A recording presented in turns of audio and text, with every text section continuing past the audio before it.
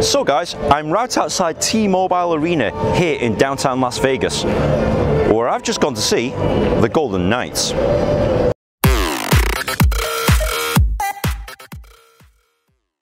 Hi guys, welcome to another episode of Ultimate Bucket List, and today I'm in Las Vegas and I've just got to see a hockey game. Now I know what you might be thinking, Nin, why would I want to see a hockey game? I could see one at any time on the TV. My city has a hockey team. Why should I do it here in Vegas? Well, Las Vegas does everything bigger and better. And then brand new team, the Golden Knights, play in the brand new T-Mobile Arena. And boy, what an experience it is. Now I must admit guys, I'm an ice hockey fan and I've watched a lot of games. I've also been to a lot of games, but I ain't never been to a game like this. To start with, you're in the entertainment capital of the world. This place is not short on places to eat, drink and party before the game starts. Now I must admit guys, I didn't have a ticket coming into the game. I was literally walking through the crowds of fans towards the box office to try and score me a ticket. I noticed pretty quickly that the place was full of the opposing fans. And this is unique because most cities, they have pretty much the fans of their own team and you get the odd one or two rooting for the visitors. But here, because Las Vegas is a big tourist destination, there seems to be scores of them. People from out of town come here for vacation and to support their hockey team. And this creates almost like a party atmosphere because everyone is here to have a good time anyway because you're in Vegas. But the party atmosphere doesn't end there. Here in the concourse area, it felt like you were having a street party around here. There's music, there's entertainment, there's even a stage over there that plays live music to people waiting to just go in. When you do go in guys, you're met with what I can only describe as Vegas in a stadium.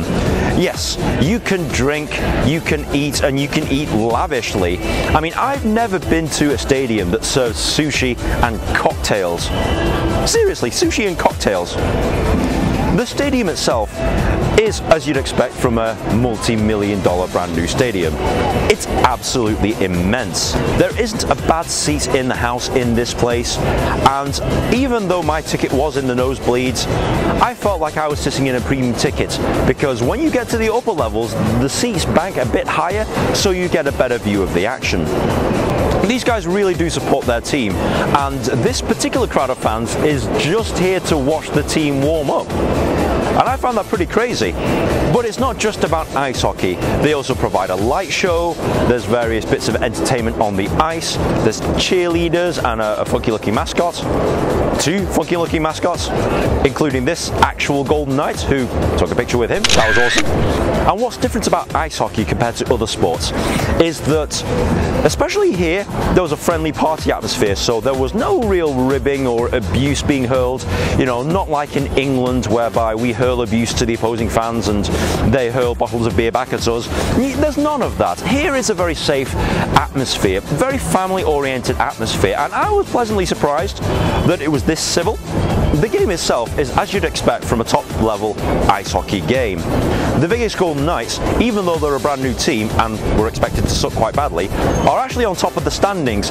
Okay, they didn't play too well in the first period, and the crowd were a bit flat. But then they scored one. Down the middle of the one-timer, score! And changed directions on the way to the net. And another. Here's Neal down the middle of Carlson, score! On a 2-on-1. And another. Gage beats it out in front, score!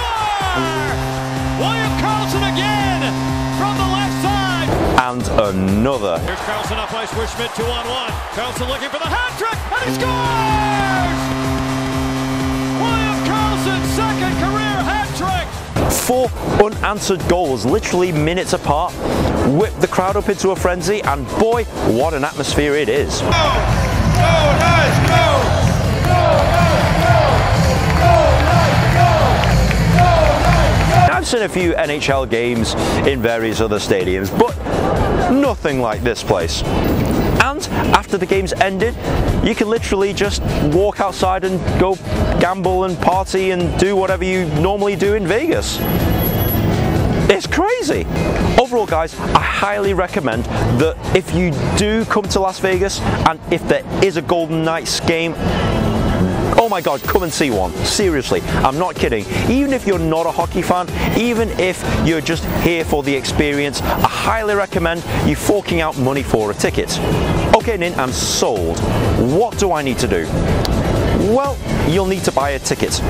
You can buy them in advance, and because they're a brand new team at the moment, tickets are a little pricey. The cheapest ticket starts about $110, ranging up to about $400 for single game tickets. That's a little pricey, a bit too rich for my blood. I got it a little bit cheaper.